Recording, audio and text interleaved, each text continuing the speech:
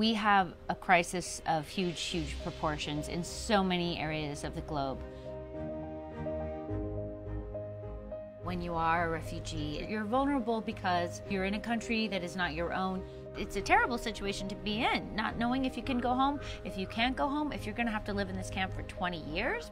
When you've had to flee and you really have nothing, UNHCR is the front line. They're really actively pursuing those refugees, saying, please tell us what's happened to you. Please tell us the situation you're in. Let us help you, which is so inspiring.